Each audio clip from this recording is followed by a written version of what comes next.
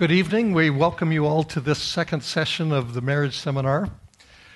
We have, in the schedule, allowed about an hour and a half for this, and probably if I just went through my notes, I could be done in an hour. That's kind of the way I planned it. So I want you to feel free at any point when we're talking to raise your hand, or I might ask for some participation, because I really want you to be able to grasp what we're talking about and not just hear it. And that's also, as I'll explain later, one of the reasons for the homework projects that we're going to give you, because we want you to change as a result of this seminar. I want your marriages to be stronger, not just that you'll learn how to strengthen them, but they will actually be stronger.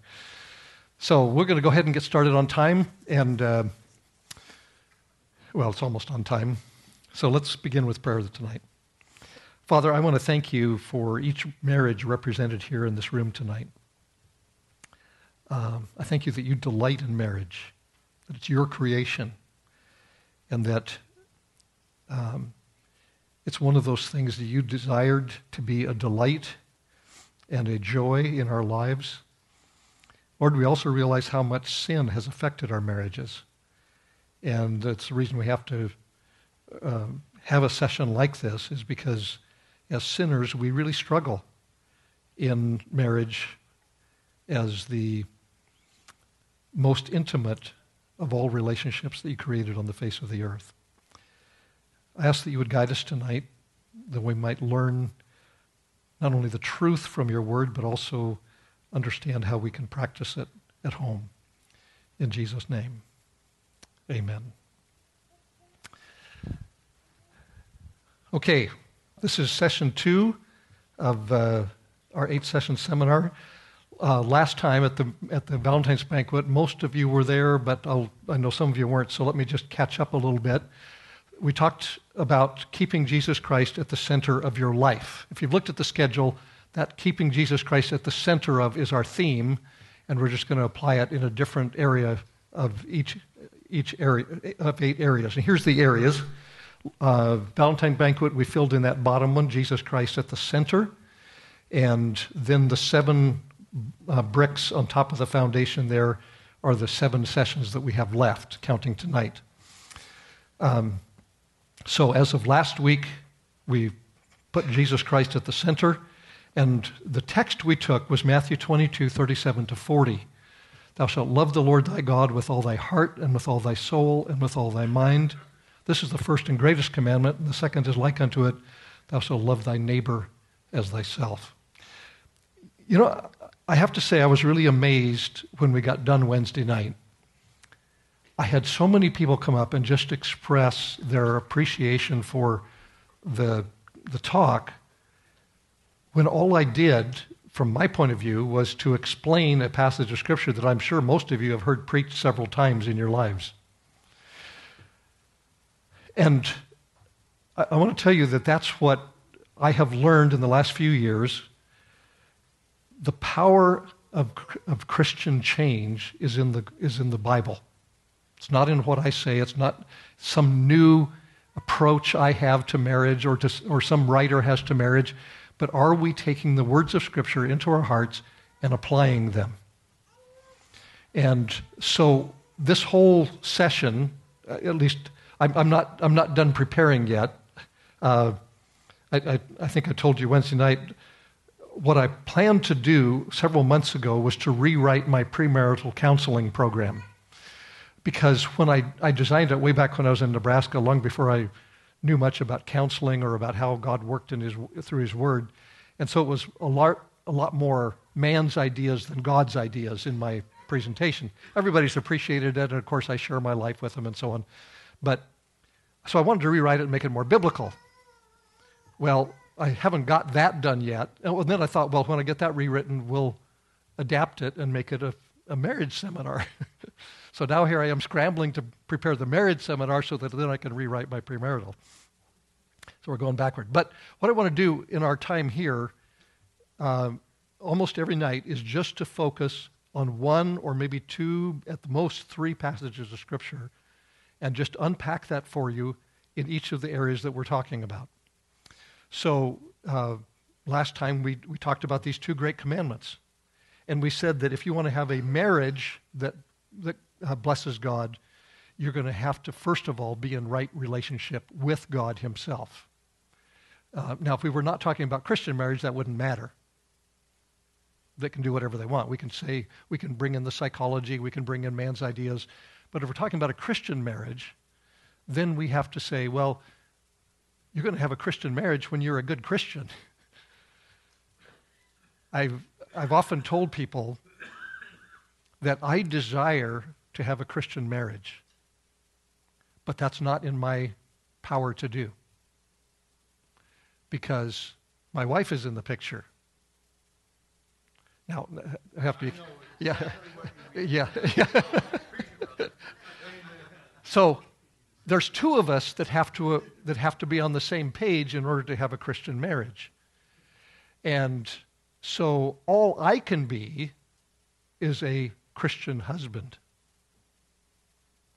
It's up to my wife to be the Christian wife that when the two of us are involved there, then we can have a Christian marriage.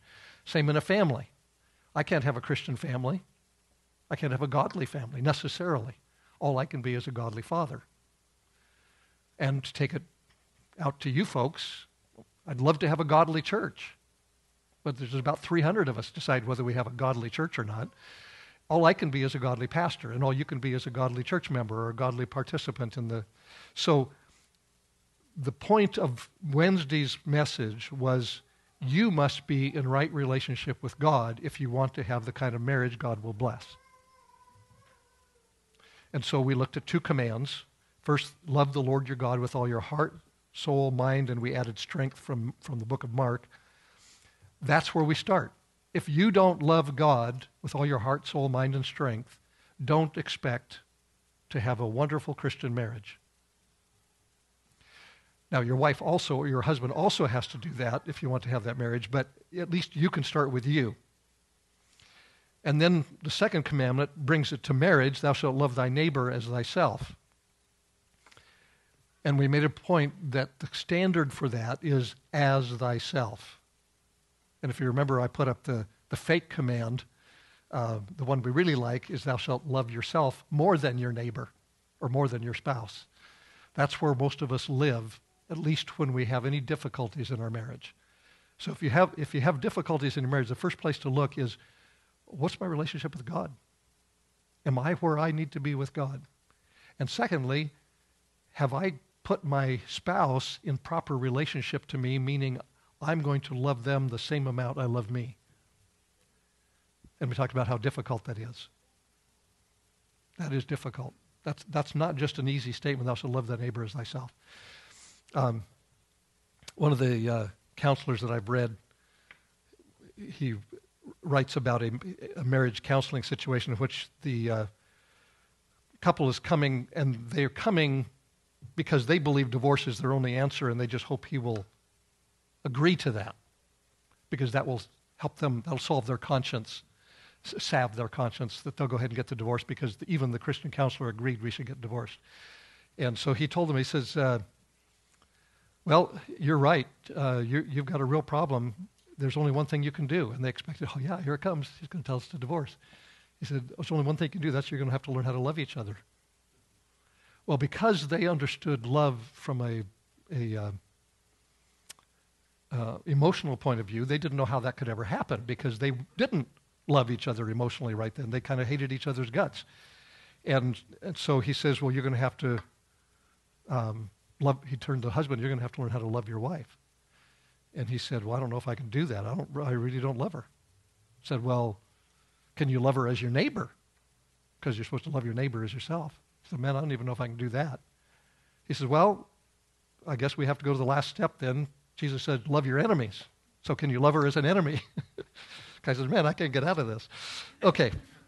Anyway, so tonight we're on session 2, keeping Jesus Christ at the center of your love. We're going to talk about biblical love as it applies to the marriage relationship tonight. By the way, probably most of you could figure this out if you haven't already, but let me explain why marriage gets so much attention when we deal with relationships. Marriage is a very unique relationship. It is just a relationship. It's a relationship of one person to another. You have relationships with other people in your lives. You have a relationship with a son or daughter or a coworker or a boss or a pastor or a Sunday school teacher or a friend. But you don't have the same kind of relationship with them as you do with your wife or your husband. I used to illustrate this on my desk with a ping pong ball that had a smiley face on one side and a frowny face on the other. And so I had a dividing line. And so I would say in most relationships, it's a gradual turn from happy to sad in the relationship, or from loving to mad in the relationship. I said, then I had a quarter in my desk, and I drew a smiley face on one side of it and a frowny face on the other side. I said, this is marriage. It seems like you can flip from one to the other so quick, and there's no middle ground. You can be happy with each other. You can have a wonderful time relationship one night and get up the next morning and be spitting mad at each other. And I've always been amazed at how quickly that transition happens. And the reason it happens that way is because you have the most intimate relationship of any that God has created. The only relationship he wants to be more intimate is his own relationship with us, and we struggle with that one because it's an unseen relationship. But for humans, two people who are married have the most intimate relationship. I'm not just talking about sexual, although that's part of it, but you are closer to each other, and everything matters to you more than in that relationship than in anything else. I don't think any of you have been through my premarital, I'll tell you this story. I said, imagine that I'm down on Sherman Avenue, just walking along, minding my own business one night, and a guy from across the street hollers out and says, Peabody, you're a lousy pastor. I'm going to look at him. I'm going to wonder how he found out. I'm going to look at him, and I'm not going to lose any sleep over that. I'll probably go home and tell Royce and whoever else is at home, and we'll laugh about it. I'll say, guess what happened to me today?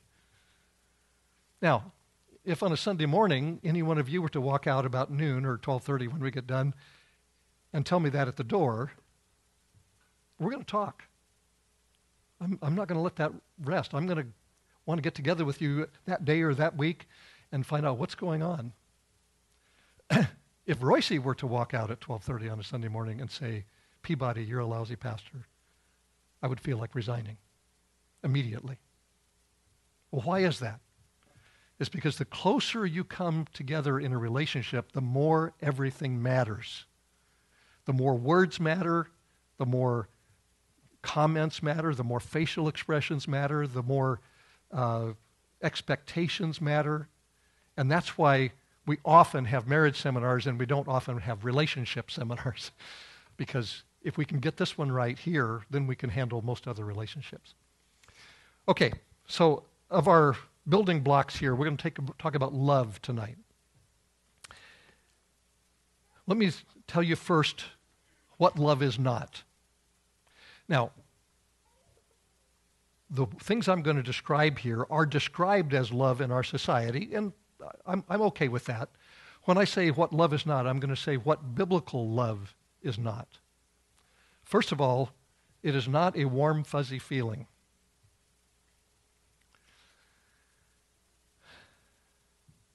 Think back to the day you met your spouse. And maybe it wasn't that day that the warm, fuzzy feeling started. It might have been much later. But at some point, you looked at each other and something happened that was different than anything that had ever happened before. You saw each other differently, and some things happened internally to you that we could call a warm, fuzzy feeling. I would guess, anyway, that most of you have been through that experience. You're agreeing with me? Okay. The world thinks that's when you get married. When you have that warm, fuzzy feeling, well, then you should just date until you are ready to get married. They think that's the basis for marriage. And that's why we have so much divorce. Because as you know, I think you could all testify, you don't have to raise your hands on this one, but I bet you could all testify that the warm, fuzzy feeling doesn't last forever.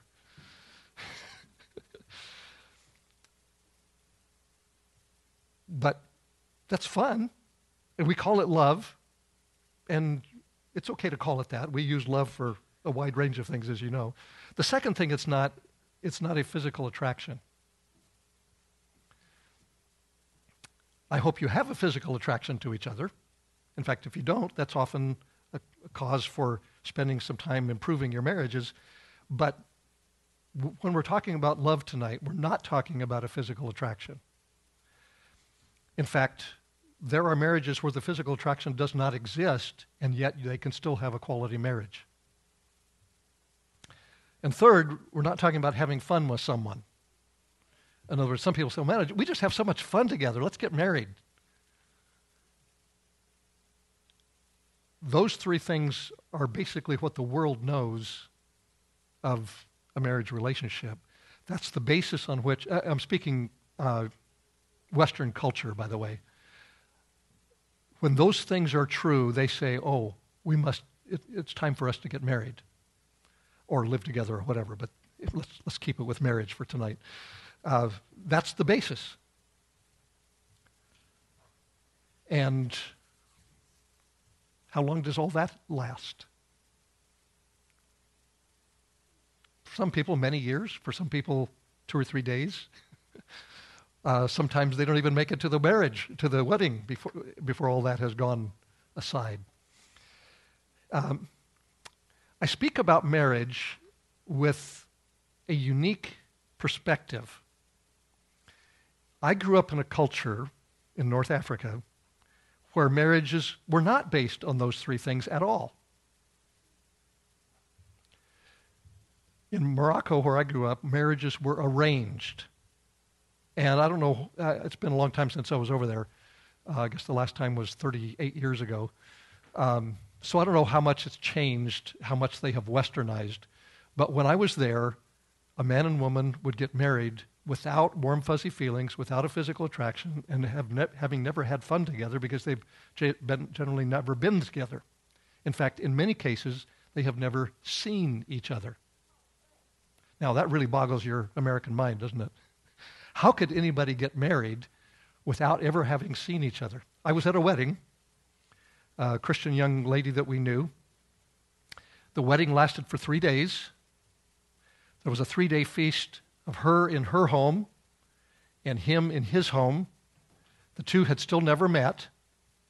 So they have this 3-day gala where there's lots of food and dancing and showing off the bridal's her trousseau and everything. She'd come out every few hours in a new outfit and model for us and very elaborate clothing. And then came the time when they would begin to live together. And here's what happened. A taxi arrived at her home with 2 of his friends in it. They said, "We've come to take the bride to the bridegroom." So she came out. She was in a full-length hood. She couldn't see where she was going. We couldn't see her at all. They had to lead her out to the taxi. They put her in the taxi and drove her to her husband's parents' home. We followed. We were by invitation. We followed. And so I was able to witness the rest of it. We walked into the home, and she was immediately taken into a bedroom off to the side. We didn't see her again. He's still out here celebrating with his friends and family. And after a half hour, 45 minutes or something, he decides, okay, it's time for me to go in and visit my wife. Still hasn't met her, never seen her before. And so I don't understand this, but his mother put her foot across the door jamb. We were in a big room. There was a little room here and then the bedroom. And he went back and forth under her leg 3 or 4 times. I have no idea what that's about. And then he went into the bedroom. And there they consummated their marriage. There was no wedding ceremony, vows, and all those kind of stuff. Because all of that had happened way back when they got betrothed or committed to each other. That was the legal thing. This was just them coming together.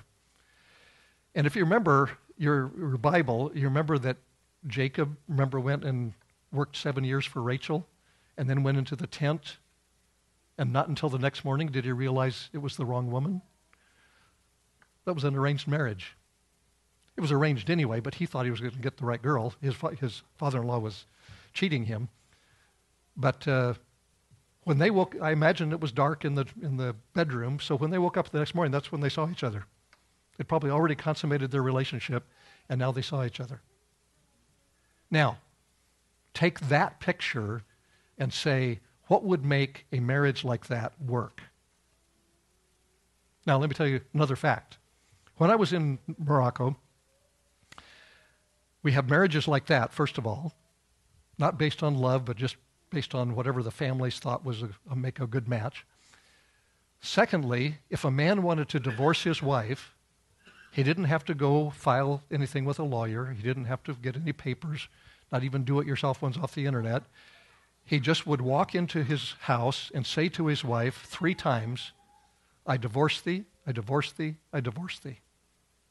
And she's out of the house. That's the end of the marriage.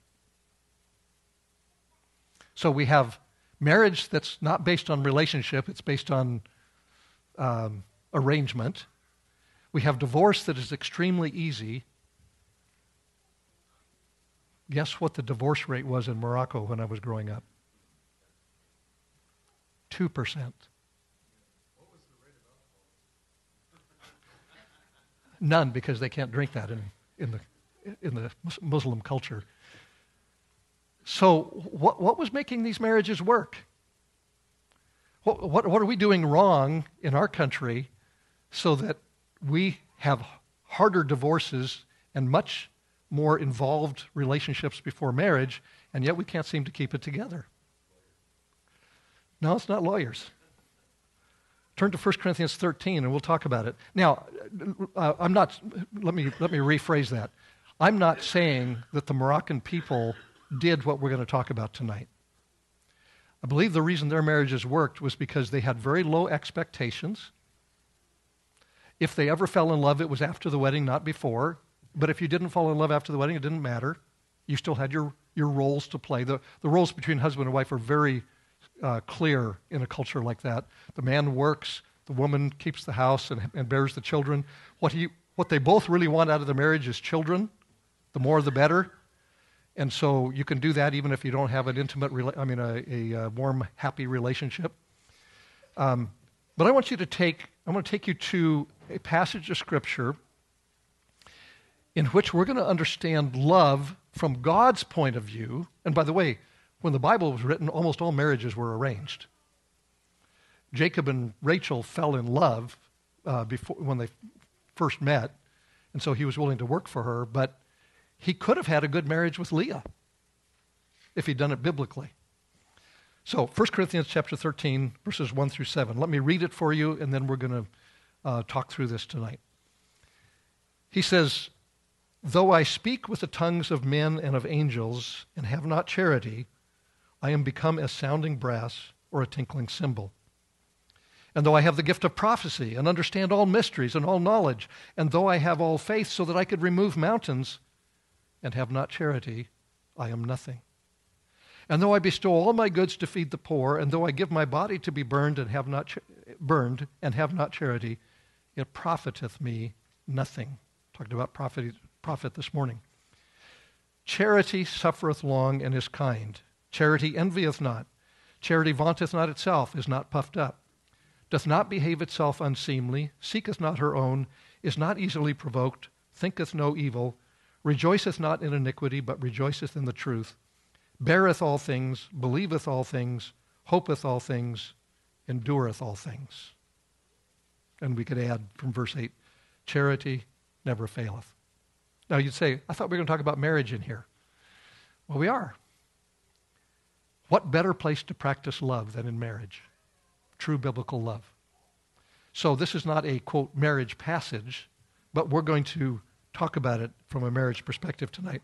Let's look again from this passage at what love is not. Because Paul defines 3 things that marriage is not. In verse 1, marriage is not being a big marriage talker. You ever heard anybody talk about how wonderful his marriage is? Or how good a husband he is or whatever? And to be able to address people and give lots of marriage counsel and so on like that? Listen to what he says. He says, though I speak with the tongues of men and of angels. In other words, though I really can put the words together about any subject, particularly we're going to talk about marriage tonight. In other words, I'm a big marriage talker. I become a sounding brass or a tinkling cymbal if I'm missing something. If he's missing what? Love or charity. By the way, the King James uses the word charity, and I think that's actually a good word for us to use, because when we use the word charity in English, we're talking about giving to someone who cannot give back. That's when we have charity. And that's a better description of Christian love than even our Christian understanding of love.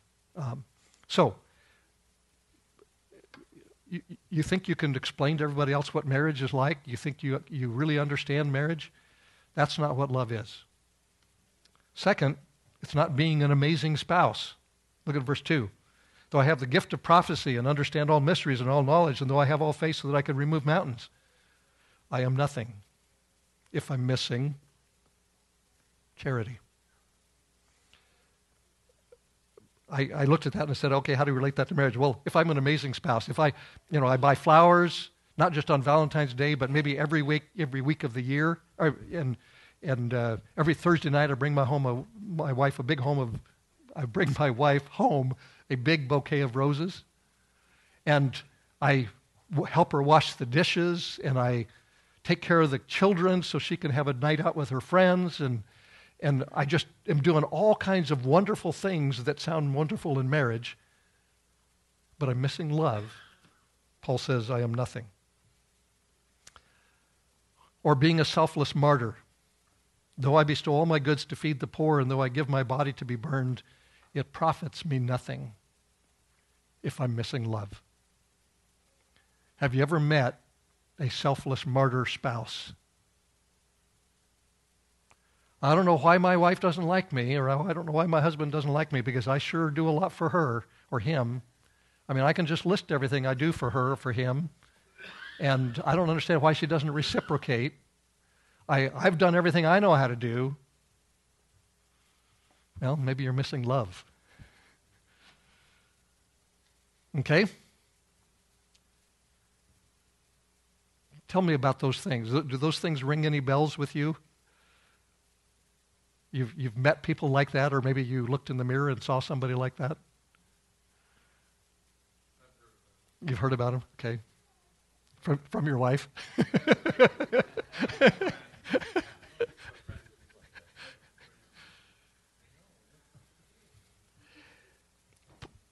In this passage, Paul had just finished 1 Corinthians 12. You can follow the logic of that. This is 1 Corinthians 13. Comes right after 1 Corinthians 12. And what was 1 Corinthians 12 all about? Who knows? Spiritual gifts.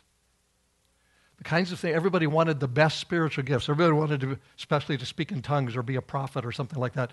They wanted to draw attention to themselves with spiritual gifts. And Paul says, in the last verse of chapter 12, he says, but covet earnestly the best gifts, and yet show I unto you a more excellent way. And then he says, these three verses, if we take them out of the marriage context, these three verses are all spiritual gifts in operation. Speaking with tongues of men and of angels, gift of prophecy, understand mysteries, knowledge, having faith, bestowing the goods that you're giving your body to be burned, you're sacrificing. That's the spiritual gifts in operation. If they are in operation without love, Paul says they count for zero. So he's going to show us a more excellent way. So let's spend some time with the next 4 verses, 4 through 7. Now, I've said what love is not, so you'd expect that what I'd say next is what love is. But what word have I got up there? What love does. I want to take 1 Corinthians 13, 4 through 7, and specifically apply it to marriage. You can apply it to any kind of relationships, but let's specifically apply it to marriage tonight. So, and I think this is going to be a good study, because We are often eager to obey the Bible in all relationships except marriage. We hear 1 Corinthians 13 and we think about, well, how do I behave to my coworker? Or how do I behave to my neighbor that's hard to get along with? Or how do I love my father or my mother? And somehow we often skip right over marriage when we're trying to apply these things. And yet, I'll tell you, if you don't obey these in your marriage, you're not doing a whole lot of good to do it anywhere else. Your marriage is the most important place to apply these things. The reason I say what love does is because all 15 of these descriptions are action words. It doesn't show up that way in the English, just because it's really hard to translate the action into English. We use words differently than they did in the original. So we often have adjectives in the text. I just want to let you know they're all verbs. Every one of them is verbs. So we're talking about 15 ways that love acts or love does. 7 are positive, 8 are negative. I don't know that makes a whole lot of difference. But let's look at them. First one, charity suffereth long. Charity or love shows patience to your spouse. Did I hit anybody already? Who are you most likely to be impatient with in life? Well, maybe if you've got some snotty kids right now, that might be the issue. But probably overall, we are quicker to be impatient with our wives than with anyone, or our husbands than anyone else. And again, it's because of the intimacy of the relationship and the expectations we bring to that relationship. One of the books I want to encourage you to buy is called What Did You Expect by Paul Tripp. And he talks about our problem in marriage is what we expect. When I do premarital counseling, I try to identify expectations in the couple. But it's very difficult because those expectations are hidden way down deep inside somewhere. They don't even know they have them. I was 25 years married before I discovered one of Royce's expectations. I guess that's because she was very patient with me. I discovered that she expected me to keep the car clean. I didn't know that. I sometimes cleaned the car. I didn't expect her to do it, but I didn't know that it just mostly was dirty. I didn't know that she expected me to keep it clean. Well, why did she expect me to keep it clean? Because her dad did. She didn't know that. She didn't know she was developing that expectation as she grew up. She just watched her dad, and he kept the car clean, so she fell in love with me. It was a wonderful day when we had those warm, fuzzy feelings and everything. She fell in love with me, and she just automatically transferred that thought to me because I was now the man of the house. Therefore, I was the one to keep the car clean.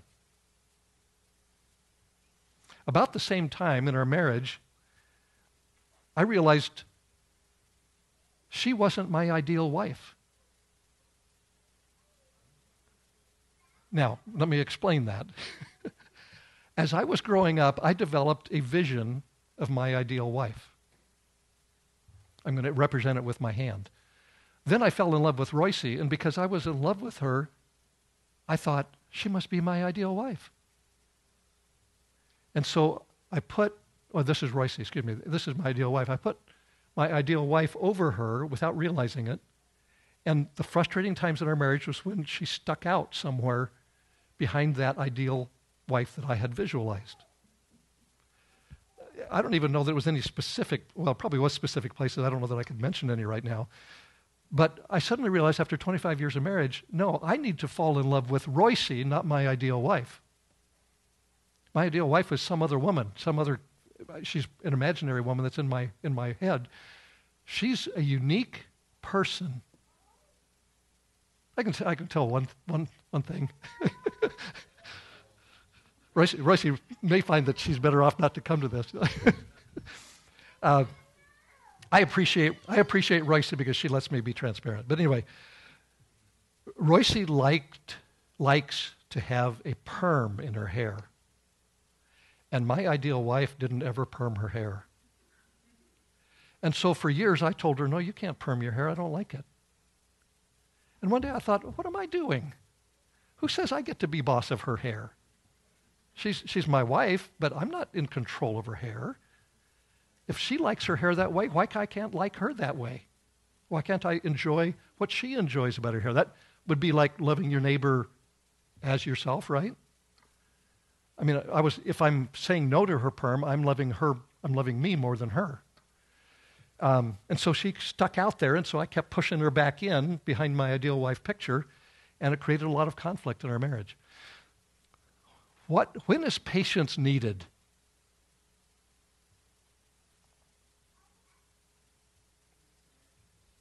Pardon? When there's an irritation. Does that sound right? Well, no, not all the time. I mean, when you're having a wonderful time together and you're on a wonderful date and having dinner at your favorite restaurant, you probably don't need patience with each other. Patience happens when something's gone wrong and you want it fixed right now. So showing patience to your spouse is a very important part of love. And you can show patience to your spouse even if you don't have any warm fuzzies for her. Probably most of us are quicker to show patience to somebody else than with our spouse. And that's, again, because of those expectations. So charity suffers. Say it out loud. Long. What's long mean? 24 years. Yeah.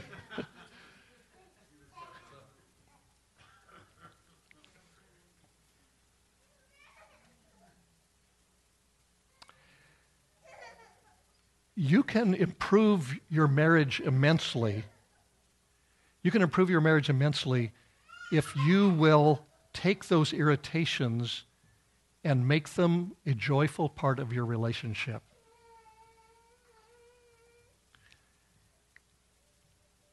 I'm trying to weigh whether to tell a story. And we're only on point number 1 here. Got 14 more to go. But I'll tell it to you because I think it's a story that Roshi doesn't even know about. We have a walk-in closet, and it had a door on it, and the door had a handle, like most doors. Now, the way the closet is arranged, my stuff is on the door side, and her stuff is on the non-door side. So when the door is open, I have to go around the door and somewhat close the door to get to the stuff that's behind the door. Well, Royce developed a little habit. When she was getting clothes out of the closet and she didn't need them right then or she wanted to think about them later, she would hang them on the door handle. Now, for her, that was great because she walked in and out here, and there it was on the door handle over here. It wasn't in her way at all. But every time I went around, she did that, every time I went around the doorway, I would hit those hangers, sometimes knock the stuff on the floor, have to hang it back up. And I was tempted to be impatient. In fact, initially I was. I thought, should I talk to her about it? I know she would change it if I talked to her about it, but should I talk to her about it? I finally decided, no, I'm going to leave it. And what I'm going to do every time I trip over a hanger is I'm going to smile and think that this is my way to just enjoy my relationship with my wife. She had no clue that this was happening. No clue that I was having trouble with those hangers. We took the door off now, so this is a moot story. But there was a place where I could have been impatient. You know, the old stories of you hang the toilet paper the wrong way around, or you squeeze the toothpaste in the tube, or you leave your dirty socks on the floor. What are those but possibilities of impatience? They're irritations. You're not doing it the way I want you to do it. So what does love do? Pardon? Shows patience. It suffers long. That means that you don't tell her about it the first time it irritates you. I mean, if you have the right kind of relationship and you would tell her about it or tell him about it, probably there would be a change, unless it's a really ingrained habit. But love chooses to suffer for a long time, even if it is a long time, even if it never gets corrected. It shows patience. Okay, well, let's go on so we are not here all night. What's the next one? Verse 4. It is kind. Now, okay, that's an adjective, isn't it? If you know English, it's a predicate adjective. Love is kind. Kind describes love. But in the original, no, it's love. And there's no way to say this in English really, but love does kind. So I put shows kindness to your spouse. It's the same thing in one sense, except I want you to realize that this is not just that you have to wait till you get kind. You can be kind at any point in your relationship, no matter what your spouse is like. You can be kind to a woman who yells at you. You can be kind to a man who is not nice to you, who doesn't come home, doesn't call before he stays at work late. You can still be kind, because kind is an action and it's a choice that love makes. You see how this comes home to marriage far more than you might have thought? Shows kindness. Well, okay, so your husband has a job. He's supposed to get off at 5, and he likes to have dinner at 6, and so you have fixed him dinner at 6, and he shows up at 7:30 without calling. Now, you have to jump back to the first one now. Love is patient. But then how would love show kindness in a situation like that? Yeah. And when you get home, what could be her first words to you? Make cookies too. Very good. She doesn't let it get dry. Is everything okay? Yeah. Is everything okay? Did something go wrong? Not, where have you been for the hour and a half I've kept your dinner waiting in the oven? Now, which is more normal? Which is more typical? You're frustrated because you had an expectation and he didn't meet it. So kindness says, what would bless my spouse regardless of what has happened?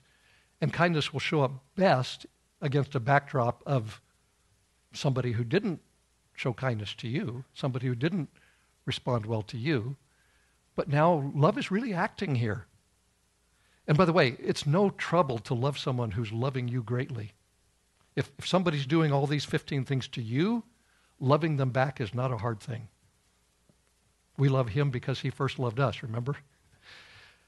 So the place that this love really needs to take place, or needs to act deliberately, is when the other person is not being loving to you. The time when love really comes to play is when the other person is not being loving to you. In other words, now love is a decision, not a response.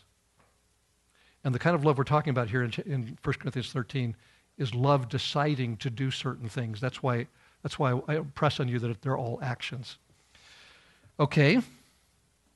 What's the next one?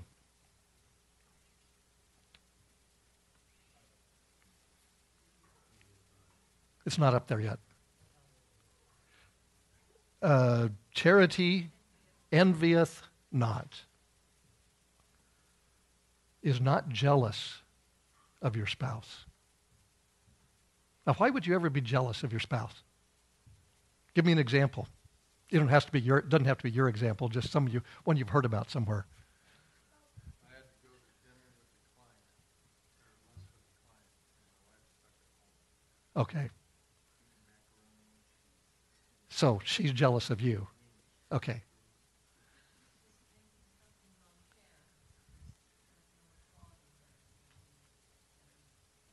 Yeah. Yes. We've heard that one here in North Idaho.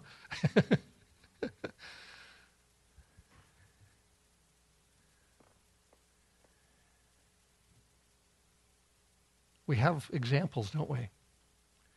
When we just wish we had it as good as our spouse has it. It may be more common of the wife to be jealous of her husband rather than the other way around, but I'm sure there's places like that too. When I met Royce and met her family, I was somewhat jealous of her family because I didn't have a family like that. And so that wasn't really a jealousy that interfered with us, but I remember having that feeling. So love doesn't do that. Now, again, is not jealous makes it into an adjective. Love envies not the spouse. And remember, this is actions, therefore they're decisions that a person who's loving makes. Be not jealous of your spouse. Number 4 is not puffed up, does not brag to your spouse. You don't brag about how good you are. Now, I tell you, we've faced this. I've faced this before, and this is how I handled it. And so you're bragging to your spouse about how good you are. I'm sorry, I read the wrong phrase. It's charity vaunteth not itself. Vaunt means to elevate yourself. I didn't treat you that way when... Isn't that bragging? Putting yourself up and putting her down or him down? Doesn't do that. Now, what that means is that often you're going to have to not say what you are thinking if you're going to be loving. Because initially, at least, until you mature, you can't stop the thought from going through your mind that I didn't treat her that way when I didn't treat him that way when he... So we have to make a conscious decision. I am not going to brag about myself to my wife. I'm not going to put myself up and put her down. And by the way, it's pretty hard to put yourself up without putting her down. Well, it gets worse. It's not puffed up. It doesn't brag to yourself either. Probably number 5 comes before number 4 in the way that we operate. When I'm bragging to myself, I'm going to brag to my spouse about how great I am. Can you see yourself in any of these things? I can remember a time when I realize now I was bragging about myself to my wife. I was putting her down. And I started by bragging to myself in my mind. So that's the first 5. No, charity vaunteth not itself is bragging to your spouse, and is not puffed up is bragging to yourself. I may be taking a little liberty there, but I thought, we do this. I know I do this. I'll think, and this, not necessarily talking here about a skill set as much as my behavior is better than her behavior, or my behavior is better than his behavior. And we think it, that's bragging to ourselves, and then we say it, and that's bragging to our spouse. And so we've covered one verse. We've got the first 5, and already I think probably most of you have been humbled at some point because this was true of you. And we've got 10 more to go. Okay. Does not behave itself unseemly. So it has good manners to the spouse. How many, well, you don't have to raise your hands. How many of you men had to learn when you got married that you had to start picking up your clothes to make your wife happy? Seems to be a common issue. Yeah. I got married throwing my stuff on the bed. I didn't throw it on the floor. I was better than that, I guess. My mom had trained me better, but I did throw it on the bed. And finally decided that was a waste of time because I guess she didn't pick it up and put it away for me, so I eventually had to go pick it up, and that was more work, so I figured it's better just to hang it up when I took it off. But it has good manners. It treats her well, or treats him well. This could extend to things like opening the door for her, helping her on with her coat, some of those chivalrous things that we know in our society. But it's also just being, saying thank you for a meal, or saying thank you for going out and working all day It just has good manners. It doesn't behave itself in a manner that would be considered rude.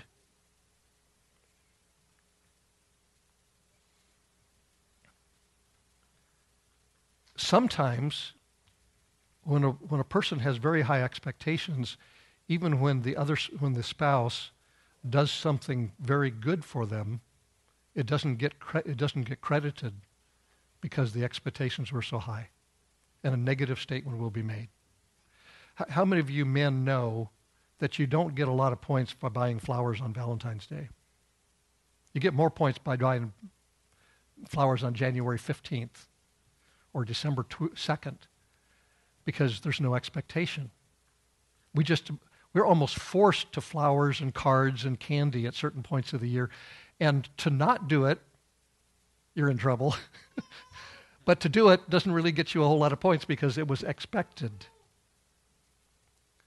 But we're just good manners to each other. We treat each other with honor. The whole idea of the chivalry was honor. I'm honoring my wife by opening the door for her. I'm honoring her by laying my coat across the mud puddles so she can walk through dry-footed or whatever. It's an honor to each other. If there's one place that I have had a habit of offending my wife, it's in not honoring her. We've had to work through that in a lot of different ways. Praise the Lord, I'm finally getting it sometimes. Maybe even most of the time. But I still fall in that hole. When we get to problem solving, we're going to describe how you get out of a hole you fall into, because you will not always fall in holes, but you will fall in holes. You'll never stop falling in holes. Let me put it that way. Okay, and then the next one. It's not very encouraging. I think it is. Well, let me tell you why it is. When you fall in a hole, which means you offend, and you resolve it with forgiveness and confession and forgiveness, you will have a stronger relationship than if you had never offended in the first place. I think we'll talk about that later. I just think that's one of the neat things God built into sin. Since we're going to sin, He's going to build something into it that even our sin will praise Him and bless us.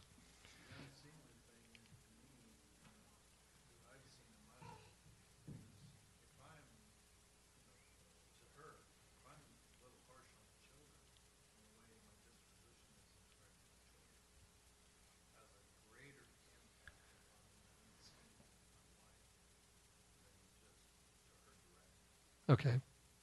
You'll hear that? Mike said if he's hard on the children, it's a rude thing for his wife. Yeah. Affects her that way. Yep. Good manners. Figure out what that means for you in your relationship, but you should be practicing good manners. And we're not just talking about etiquette, but honoring. Etiquette is designed as an honor. I had a teacher in boarding school in Morocco. She was from a British family, and she had gone to British boarding school, which is very common in Britain, even for families that have schools locally. They'll send their kids away to a boarding school to get the right kind of training. They had a rule in that school that when they were at dinner, you could not ask for anything on the table for yourself. The idea was for you to observe the people around you, and if you realized your neighbor needed the butter, you would ask the butter for her. She couldn't ask for butter for herself. So if you noticed her bread didn't have any butter on it, you would ask. She said they got around it by kicking each other and pointing to the bread. But what they were trying to teach with that was honoring each other, being aware of each other and thinking through what needed to be done. So it can be in finances, you want to make sure your wife has enough money to do what you want her to do in the home. Or if the wife handles the money, make sure that the husband is provided for and so on. Okay. Next one says, seeketh not her own. I wrote that as does not demand your own way. Like about perms.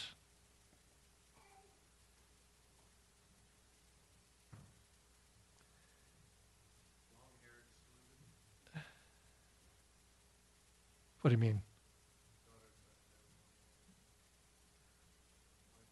Well, it depends. I mean, if this is a matter of conviction, that's a little different. But if you're only doing it because you like long hair, you like them to behave a certain way, and so you're insisting on it. But we're talking here not about family, but about wives or husbands. We all have our ways of doing things. God seems to love to put together two people who are very different in their personalities. You've got an outdoor person, marry somebody that loves to stay indoors and read books. You've got the person that likes to keep the house all neat and orderly and the one that doesn't care. And I think he does that on purpose. Because I think he does marriage not only because he wants to have children and relationships like that, but I think he wants to grow us up. And marriage is the best way to do it. I tell people God's best tool for growth is trouble. And his best environment for trouble is marriage. Because you go on these dates with this young lady or this man, and if you don't feel well, you don't go on the date. And when you go on the date, you spend time getting all dolled up and dressed up or whatever, and you go out with your best manners and you have a wonderful time together.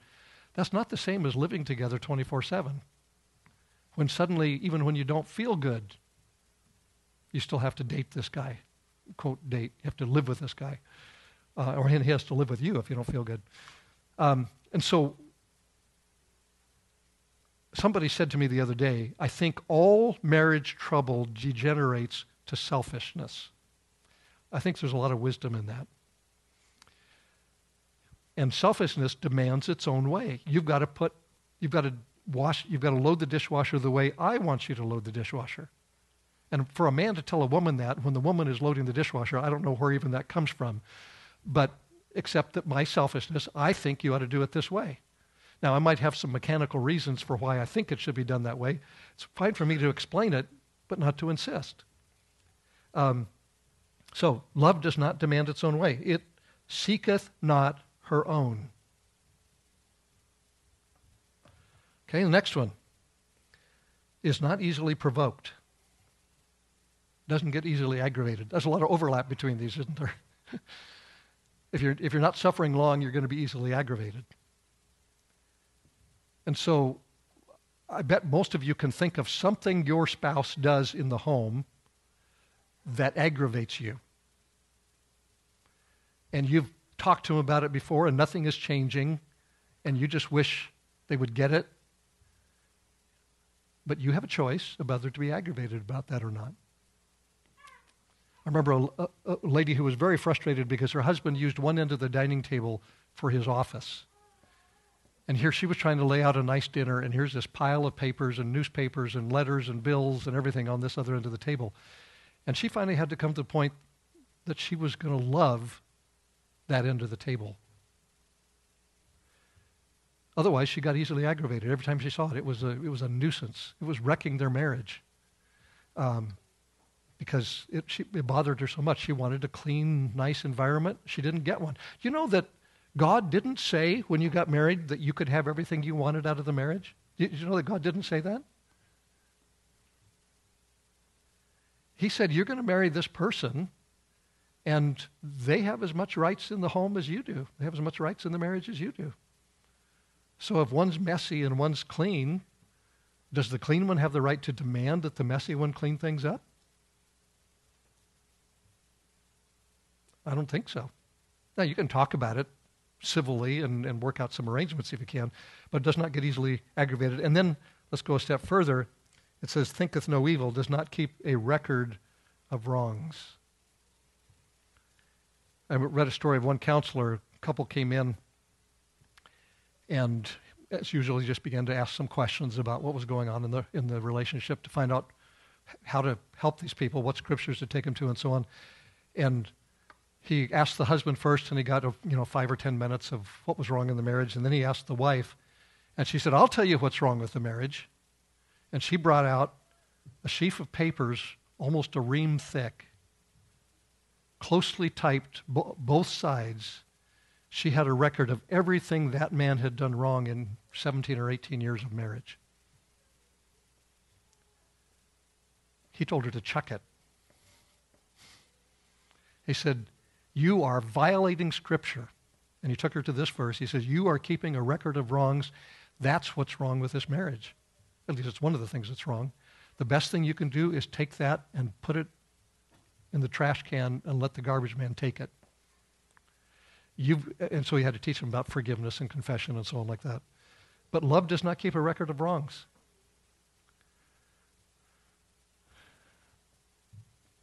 I tell you how to find out if your spouse is keeping a record of wrongs.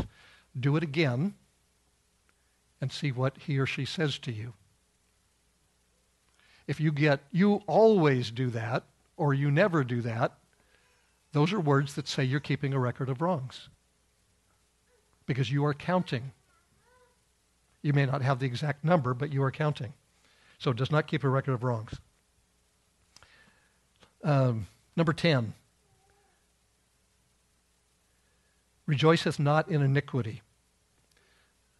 Iniquity there doesn't mean wickedness as much as it does injustice. It does not enjoy injustice. Well, where would injustice happen in a marriage? Give me some feedback on that.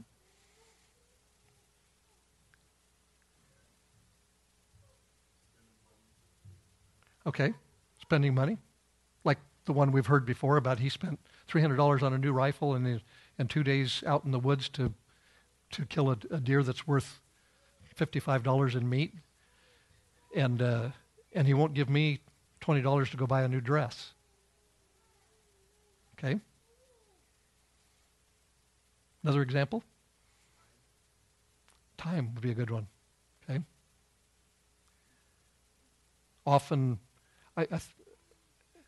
the person that needs to take this into account often will be the husband. At least in most of the marriages here represented in this room, I think the man is taking his position of leadership in the marriage, and that means that he controls a lot of things in the marriage, not necessarily in a negative way, but he is controlling a lot of what's in the marriage, and therefore the wife only gets what he allows her in money or time or whatever. So he said, well, the guys and I are going out to lunch tomorrow. He doesn't stop to think, well, does she ever get to go out to lunch with her girlfriends? He would not enjoy that injustice if he was truly loving. He would want to see things balanced. Not that you can balance everything to the dollar and cent or to the hour, but you can at least recognize that I'm getting something that she doesn't get. I will confess to you that when we were raising our 9 children, there were lots of days that I was very glad to go to the office, even to spend extra time at the office, because life was pretty hard at home. Never stopped to think that when I went to the office, I left my wife at home to handle all this. Or the injustice of a man coming home from a day at work, somehow thinking that he has done his duty for the day when he served his 8 to 5 at the office doing office work or whatever, and comes home and thinks he should be able to put his feet up, watch television, or read the paper. And his wife has been working all day with the children, and she's going to work all evening with the children while you have your feet up watching the ball game. That's injustice. Actually, families where both couples work tend to do a little better on the injustice thing, because I think the man realizes, oh, well, she's been at work all day today too. I don't know if you've heard this story before, but men often don't understand what wives do at home all day. It seems like they have a pretty easy job. I mean, they're just taking care of the kids and fixing some meals and stuff. And I'm out there, building a house or running a business or something. So anyway, this one man came home one day, drove into his street, and as he came close to his house, he realized something was very wrong. He had 4 children, and 3 of them were in the front yard without any clothes on. And the toys were strewn all over. He had to park on the street because he couldn't even get into the driveway. And he jumps out of the car, wondering, his mind's going, what on earth has happened? He ran up to the oldest child. He says, where's Mom? He said, I don't know. So he runs into the house. The house is a mess. The toys are strewn all over the living room, the dining room, and every other room in the house. The dishes are stacked up in the sink, and it's just a terrible mess. Dirt and diapers and clothes all over the place. And he finally finds his wife in the bedroom, reading a book and eating candy. And he says, honey, What is going on? And she said, well, you know when you come home and you say, what did you do all day? Well, today I didn't. Oh, you have to learn the hard way, I guess. Not only it does not love injustice, but it rejoices in the truth, loves to know the truth. How many times does a husband or wife sometimes jump to a conclusion and then it's really hard to hear the truth about what happened? You come home at 7:30 instead of 6, and you're mad by the time he gets home. You've been steaming for an hour and a half, and you let him have it, and it's very hard for you to realize he had a good reason tonight, and maybe even a good reason for not calling. Now, maybe he didn't too, but you at least love to know the truth. And then we've got a quartet here to finish up. Bears all things, believes all things, hopes all things, endures all things. Let me put some feet on those. It bears all things. It bears the spouse's irritations. I bet you can think of something that irritates your wife, men, can't you? Something you do that irritates her. And you wives can probably think of something you can do that irritates your husband. Love bears those things, puts up with them, realizes that it's not my job necessarily to take care of all those irritations. Turn them into something good. Turn it into a loving thing for your wife. Then it says, believes all things. It believes the best of your spouse. Believes the best. Not the worst, but the best. Now, somehow we're prone to that, to believing the worst. I remember one time shortly after we got here to Coeur d'Alene, Royce went to Spokane. It was her first time to go to Spokane alone. And we were from a little hick town in Nebraska, so Spokane was a huge city. And this was before cell phones, so when she left, I had no way of communicating with her, and she was late coming home. You know, why is it that we don't think, well, she probably shopped a little longer than she thought, or the traffic was heavy, or something like that? Why is it we don't think about this? When she got home, I don't know how many children we had then, 7, I guess. I had all 7 of the children down on the knees in the living room. We were praying for her because we thought just something terrible had happened to her. Well, we do that with each other as well. When something goes wrong, we tend to believe the worst rather than the best. If your husband stayed away too long, and he's got a cute secretary, what's the best you can believe about him? And that will come up with the next one. Hopes all things. I put trust the spouse, and then in parentheses, until proven otherwise. There are times that we find out that our spouse has not been what he ought to be or what she ought to be. Maybe even to the point of some unfaithfulness or some grievous sin. But let's not imagine it before we know that it happened. I was speaking with 2 brothers one time. They came in to try to reconcile. And the upshot of it was the older brother called the younger brother a pathological liar.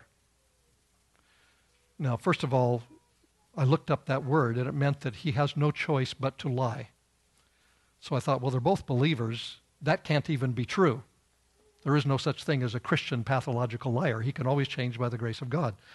So when they got together, we talked about it. It was really hammering back and forth. And finally, I turned to the older brother and I said, tell me why you call him a pathological liar. Now, I believe the men at that point were 35 and 28. The story I got happened when the younger brother was 10 years old. He told a lie, and his brother had never forgiven him for it. And so he would not trust a word he said now, 18 years later, even though he couldn't point to a lie that had happened in those 18 years. So in desperation, I finally turned to the older brother and I said, would you be willing to turn to your brother now and tell him that from now on you will believe everything he says until you find out that he did tell you a lie, and then you will deal with that you'll deal with a lie in a biblical fashion. Well, he never did agree to that, so they left still at odds with each other. We need to trust each other. These are kind of connected, believing the best and trusting the spouse. And then finally, endures all things, endures trouble from the spouse. Sometimes what our spouses do cause us trouble.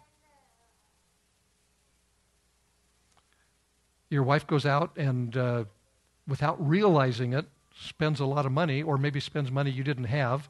She put it on the card and you don't have any way to pay the card off. Or I talked with one man whose wife cost them $10,000 by listening to a scam on the radio. And they had to swallow it and go on. I cost us far more than $10,000 in a couple of different situations. Sometimes because I was wanting my own way. And my wife has loved me. She has endured that trouble. She's gone with me, gone through it with me. And we've had to pick up the pieces and come and graduate together. Endures trouble from the spouse. Now, okay, that's 15 things. I hope that this was a good shotgun tonight that hit you somewhere. As a home project, I would like you to evaluate your own life by these 15 things and identify at least 2 things you can change in your home this week. We actually have 3 weeks. But this week that would improve your biblical love toward your spouse. That's a project for each one of you to do for the other. Okay? But let's go on. I want to show you, some of this has been negative and hard. Let me just show you how Jesus operates toward us. And I think I've got something out of the line here. Turn to 1 John 3:16. I referred to this Wednesday night. This is the other John 3:16, and it says almost the same thing the first one does. 1 John 3:16 says this: "Hereby perceive we the love of God, because he laid down his life for us, and we ought to lay down our lives for the brethren." Let me rephrase that. We ought to lay down our lives for our spouses.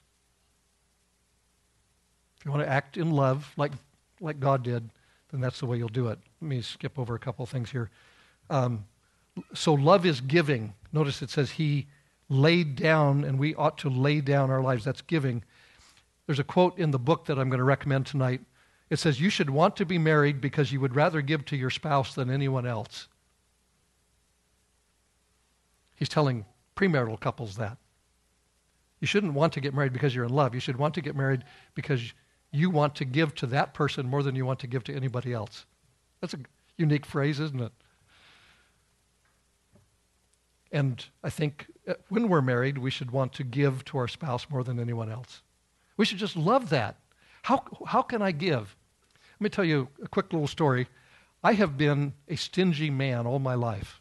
I don't know when it started, but at least as far as I can remember, I've been stingy with money. I love to have people give me money. I don't like to give anybody else money. That was my basic attitude.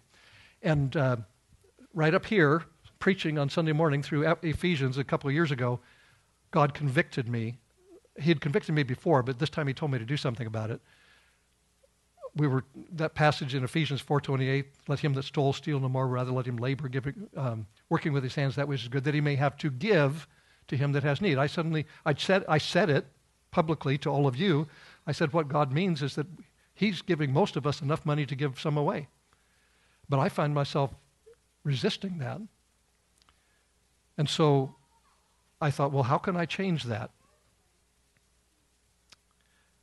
I've been a counselor long enough to know that I have to change in concrete, not in abstract. So I put a little note in my prayer list every morning.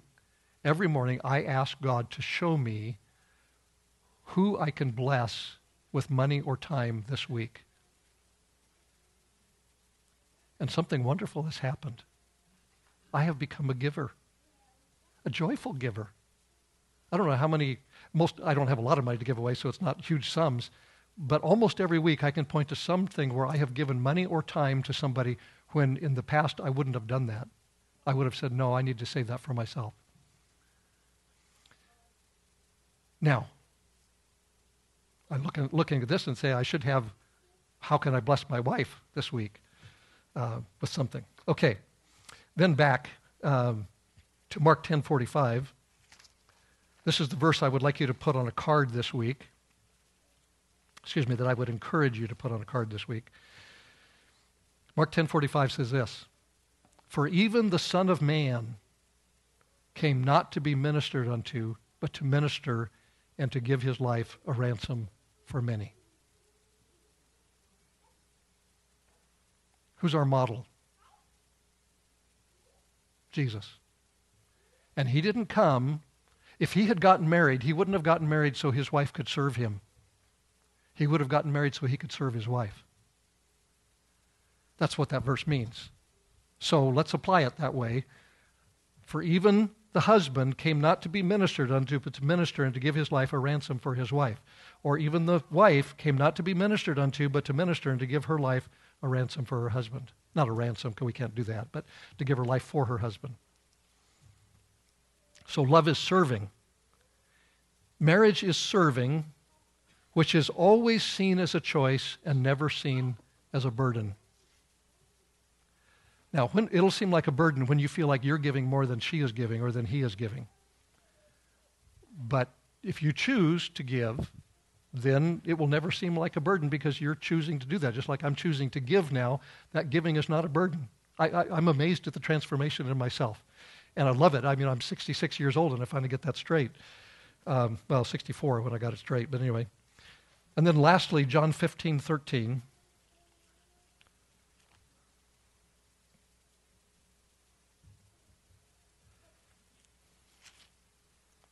This thing doesn't want to behave.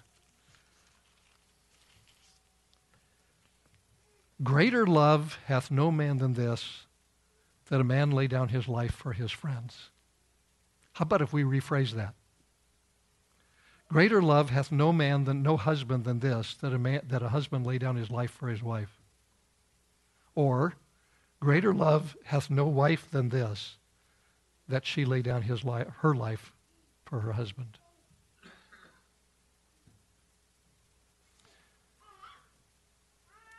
One of the teachers I had down at when I did my master's counseled regularly, and he often counseled marriages. And he told us a story. He was counseling one man that was in a very, very difficult marriage. His wife was not a Christian, and she was mean, she was abusive, she was everything.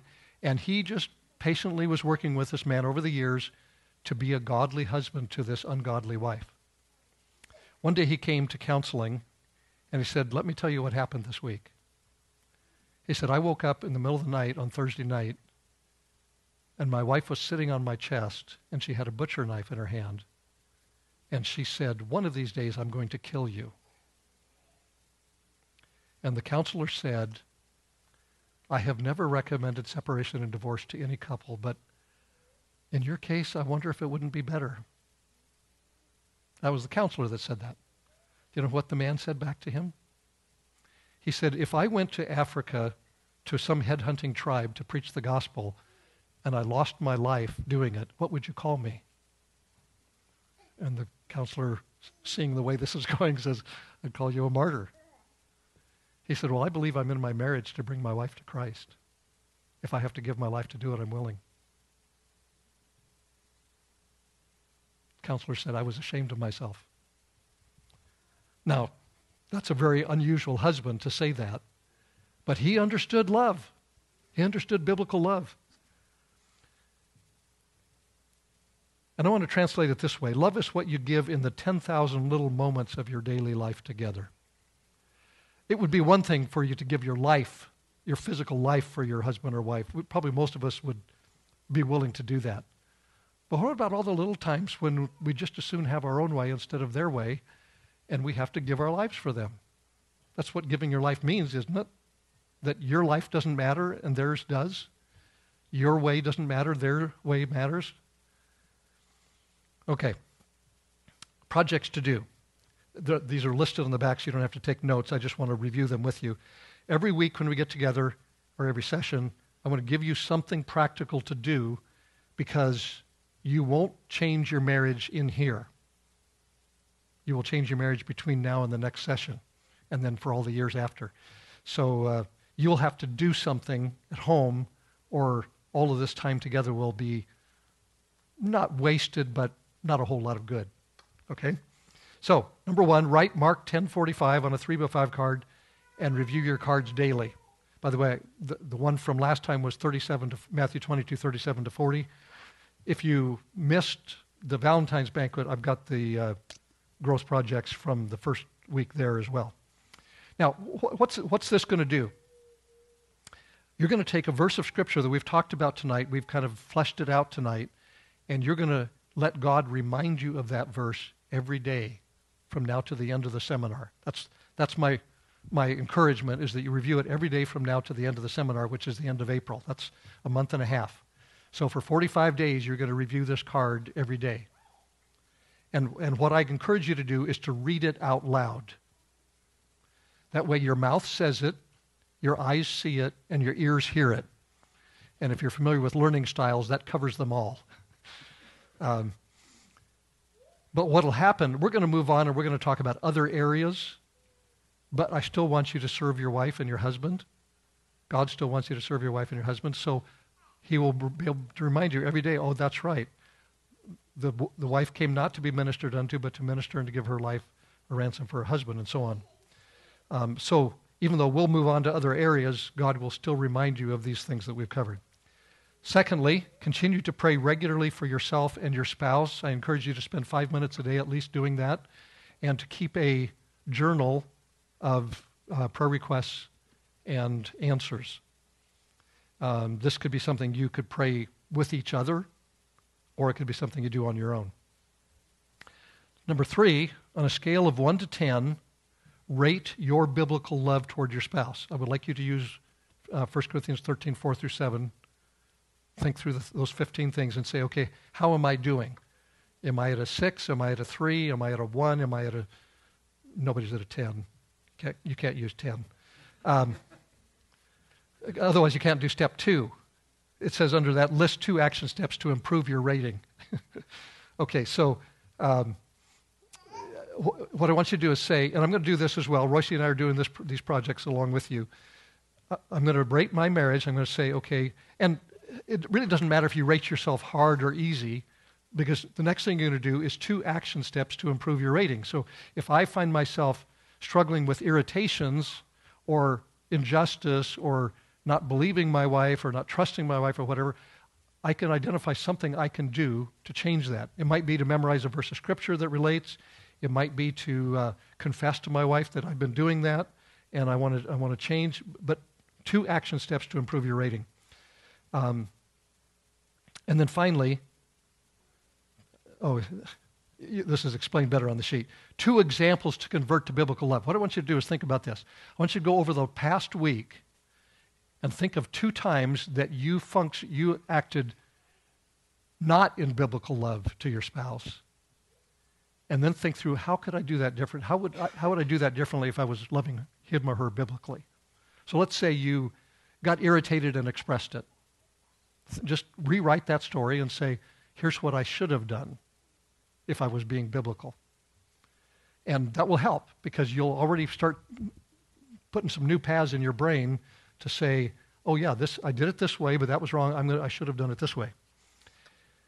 Advanced, on the back side of the note sheet back there are a bunch of passages. I think there's 12 or 13. And what I would like to recommend that you do is that you read that passage. They're all about the Lord Jesus. And then say, in this passage, how did Jesus reflect Mark 10:45? That he came not to be served, but to serve. In that passage, how did he do that? There's a little space for you to write that. And then I would encourage you to purchase the book Tying the Knot by Rob Greene. I got a copy of it here somewhere. Amazon has it. I think it was $17.10 or something like that. I'm sorry about the price of books these days. I used to buy a paperback like this for 35 cents. This is the book I'm using as a basis for what we're talking about, but he's a lot more human words about the issue, and I'm presenting the biblical passages. So his words are good. It's actually written for premarital couples, so you'll have to translate that. But if you read the first 2 chapters, you'll be caught up. The first chapter is Jesus must be the center of your life. The second is love with Jesus as the center. So that's right along with what we've been doing. Next time we'll talk about problem solving. So if you have time to read ahead and get there, that'll help on some of that. Now, I'm going to do a special deal because I know books are expensive. If you are here by 6 p.m. on March 11th, that's 3 weeks from now, we'll enter your name into a drawing, and we'll draw your name out, and you will receive one of the books I'm going to be recommending for this series for free. So now what do you have to do to get your name in the drawing? You have to be here by 6, so we can start right at 6, okay? All right, the project list and course schedule is near the door.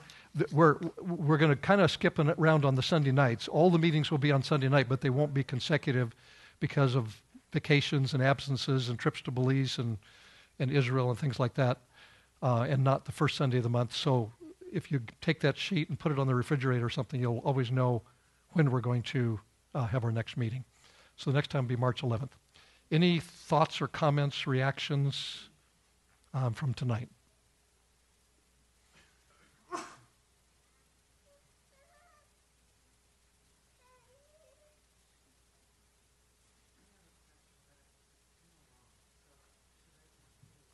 Well, is it a long question or a long answer? Okay. All right. You can ask me that anytime. Anybody else?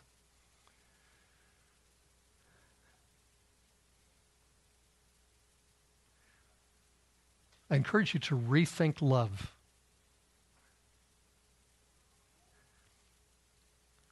I remember I was teaching in Nebraska or in Portland years and years ago. I mean, that's a lot of years ago. I was talking about love biblically as compared to love the way the world sees it. And this will date me. I decided to play a country song as an example of worldly love. And so I brought out my little cassette tape recorder and set it on the platform and punched the button and played it, put the microphone down to it. When was the last time you saw a cassette tape recorder? But anyway, yeah. And I played that, and because I was thinking about what I was going to say and everything, I was looking down. And somebody came to me after and said, "Did you realize what happened when you played that?" I said, "No, what?"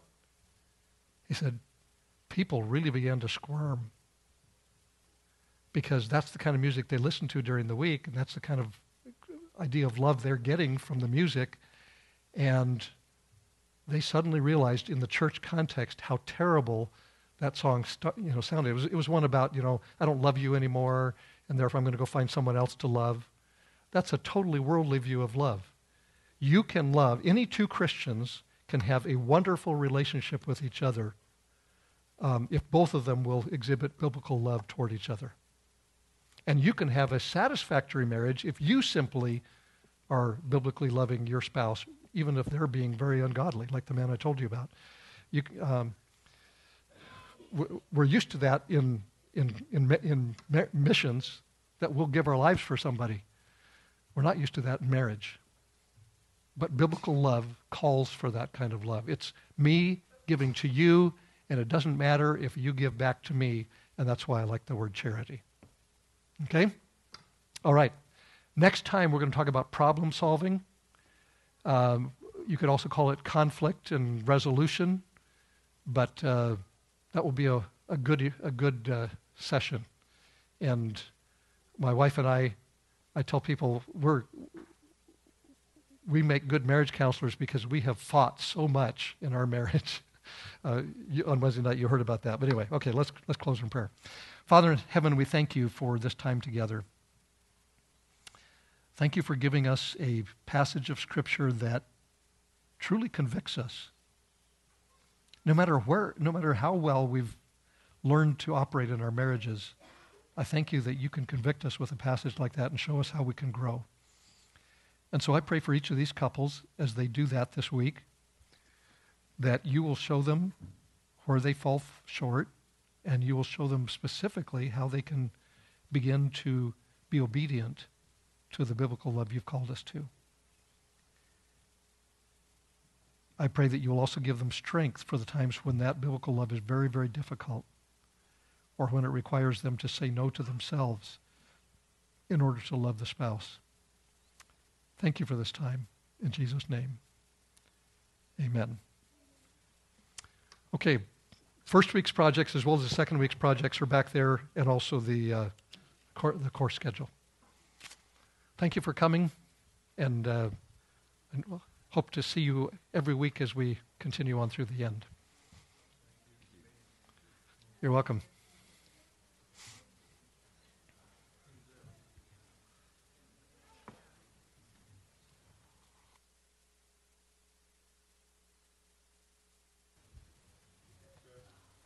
For making me heard.